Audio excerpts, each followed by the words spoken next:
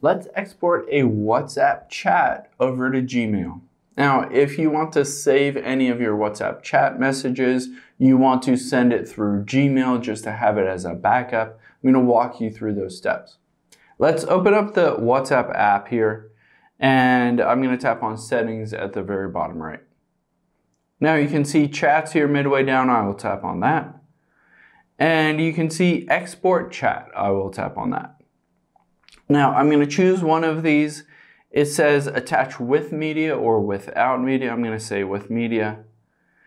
And now it'll give you some options on how to share or export that.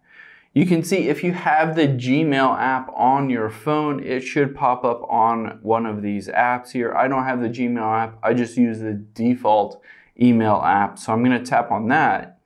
And here all I have to do is tap on 2 and just type in my name here, my email address. And I can type in, this is WhatsApp backup. And then just hit send, and now this will be sent to my Gmail email account, and I'll have that as a backup for if I ever needed to go back and read this text message or anything like that. Hope this helps. Thanks for your time today, and I'll see you on the next one.